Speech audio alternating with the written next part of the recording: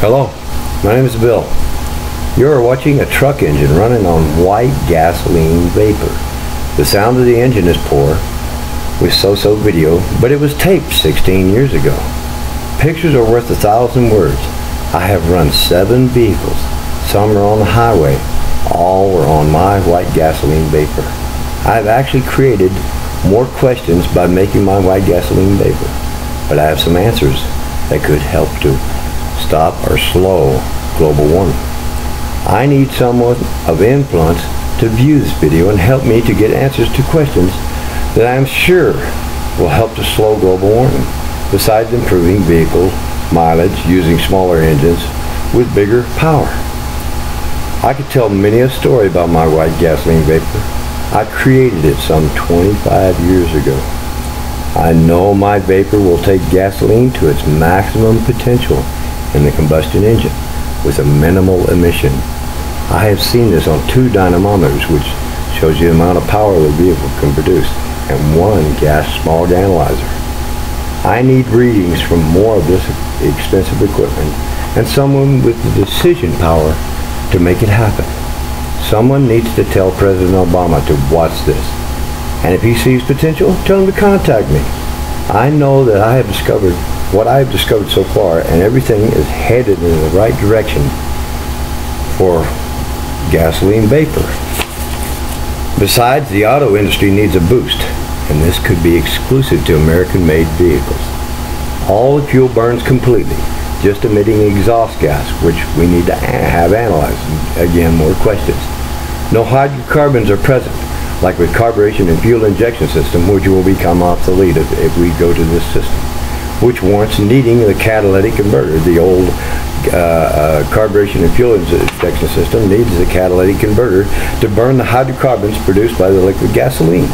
I also discovered a portion of the gasoline liquid is not flammable and could and should be removed from the gasoline. So here the refineries need to take this out. I am sure this is part of the pollution in the air. Again, more questions with a good outcome this time.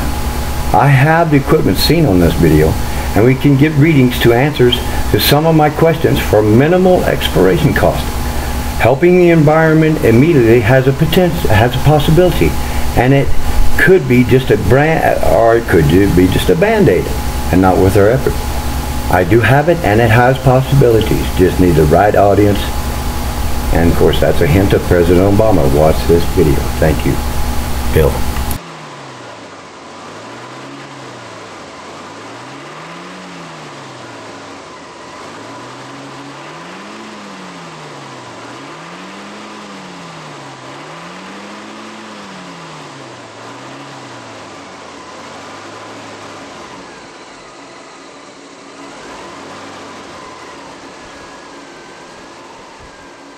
This is a Y that I had made when I first put this thing together, and I thought I was going to need the air intake in this part of the tube, but I didn't need it. So I now use it to actually visually see the vapor going into the engine.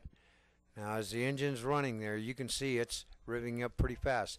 Now at one spot here, I'll cut off because the engine actually died because the weight that I had on the accelerator, which kept the butterflies open in the carburetor, slipped off. Now you can see I'm revving the engine up, and as I rev it up, you can see the extra amount of vapor coming out of the tube.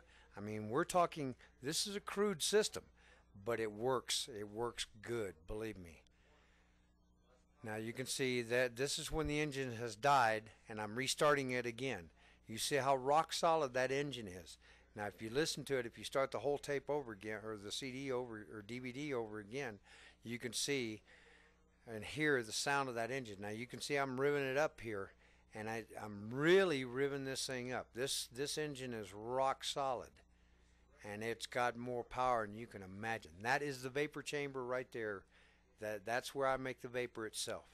Now you can see there's a Y there that pulls it through the vapor chamber and out of the vapor chamber back to that flex tube over there is dryer vent tube. Now this is cheap. Dryer vent tube goes over to 2 tin cans that I've welded together that are bolted onto the top of the carburetor. Okay, and I'm not using any part of the carburetor other than the butterflies in the carburetor to make this thing run, because that's what's sucking the vapor into the engine, into the intake manifold.